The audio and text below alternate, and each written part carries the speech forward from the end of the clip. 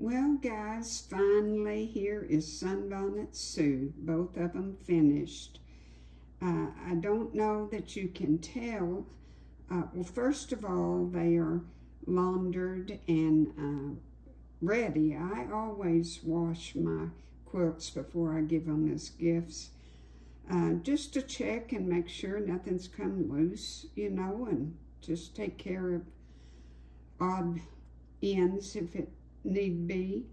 But on the coral one, I'm going to walk up closer. I just outlined the little Bonnet Sue and the cat. And then I put in the sashing 2 lines of straight quilting.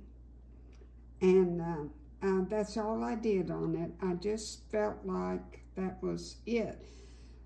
You know, enough. But then I changed my mind and I thought, I want to do the stipple one. So I don't know that you can see, but I did the stipple quilting on this one. And took a lot more time than doing the other, but I wanted to do it. It's where you put the paper on your quilt and then you sew on the machine. Takes a lot of time because you're turning.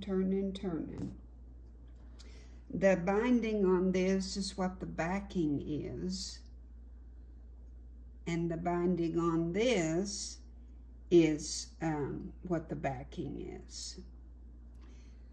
So I'm just so glad they're done. The twins are 3 weeks to a month old, so I've never been so late in giving anything to anybody, but you know, come winter time, these are going to be very, very nice to have.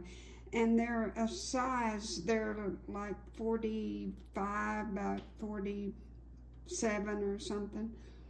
A nice size for a crib, I think, for little ones that age. So anyway, I do finish my projects, y'all. It just takes quite a while, but I do finish them, and I just wanted to share with you. Thank you for watching. Bye.